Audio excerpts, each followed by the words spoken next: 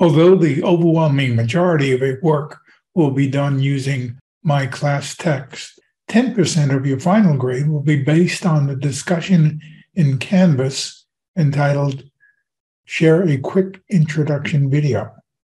When you click on that discussion item, you will be asked to watch a quick video in which I explain why I've decided to include this discussion item as part of your final grade. You will then be asked to make a short video and upload it to Canvas. That will be worth 5 points of your final grade. In the second part of this discussion assignment, you are asked to watch and comment on at least 2 of your classmates' videos that they have shared.